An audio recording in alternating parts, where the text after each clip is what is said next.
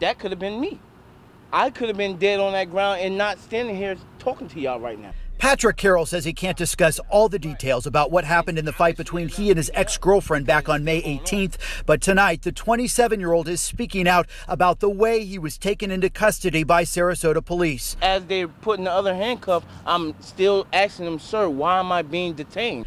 Carroll says moments later he was thrown to the ground, and similar to the George Floyd case, an officer used his knee, pinning him to the ground. My head, neck, and my back. And what did that feel like? It felt very painful. It felt like I was going to die. I was scared. Carroll, who suffers from asthma and scoliosis of the back, told officers he was having trouble breathing. Stop resisting, stop resisting. I'm like, I'm not resisting.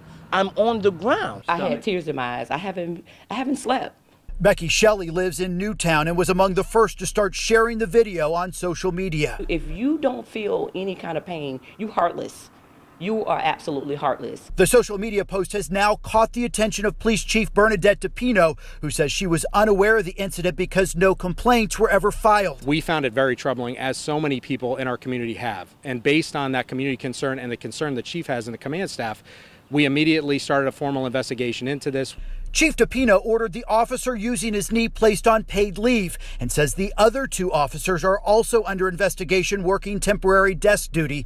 A week earlier, the chief had already ordered a review of the Sarasota Police Department's use of force policy in reaction to the George Floyd case. The agency says at no time were officers ever trained to use the technique seen in the video. We do not train, condone, or purport to condone any use of a knee or a leg on anyone's neck or throat or head.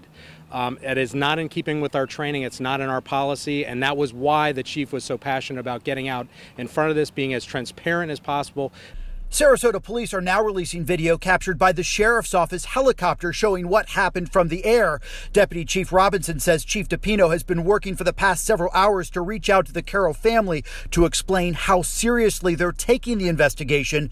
Many who've seen the video are hopeful the officers involved are held accountable. Are you going to keep sweeping up on the rug? Or are you just going to stand up now, today, and make a change?